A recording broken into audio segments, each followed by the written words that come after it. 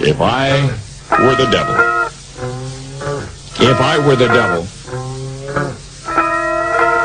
If I were the prince of darkness, I'd want to engulf the whole world in darkness, and I'd have a third of its real estate and 4/5 of its population, but I wouldn't be happy until I had seized the ripest apple on the tree. Thee. So I'd set about, however necessary, to take over the United States. I'd subvert the churches first. I'd begin with a campaign of whispers. With the wisdom of a serpent, I would whisper to you as I whispered to Eve, do as you please.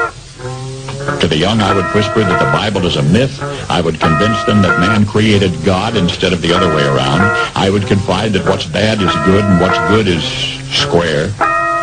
And the old, I would teach to pray after me, Our Father. Rain.